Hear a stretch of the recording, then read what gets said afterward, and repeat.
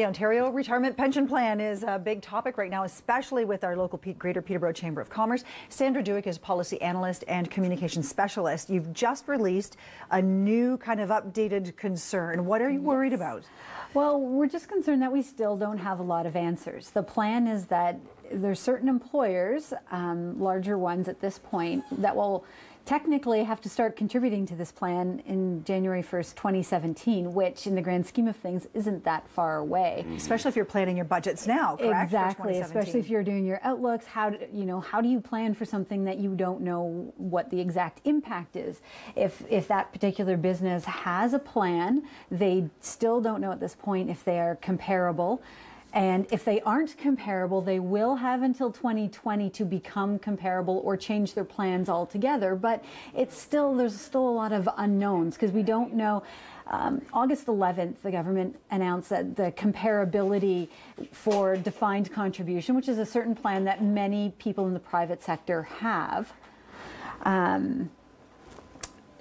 they said they can have 4% from the employee, 4% from the employer, but we don't know how many businesses actually have that level of comparability to what the government is saying. So that's a really big question.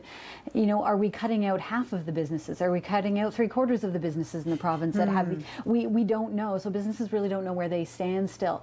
We also don't know what the administrative cost of this particular plan is going to be, because the government will have to take it on at this point.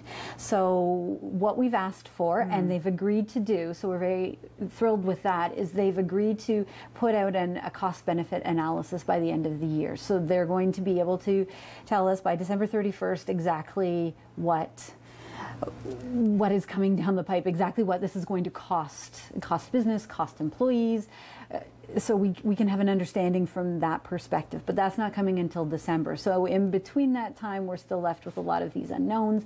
And we do know that businesses, this is not happening in isolation from other increased costs that businesses are seeing, from electricity to, we've got the cap and trade issue, which, we can kind of follow this conversation on that. It's not that businesses don't want to help and be aware of the environment, it's that they don't know what's coming down the pipe. They need to see where this fits. Is this a matter of, it almost seems like, the government is kind of rushing business into this, but also it seems like they're just going to, this is the way it's going to be, and we'll kind of work out the details after the date.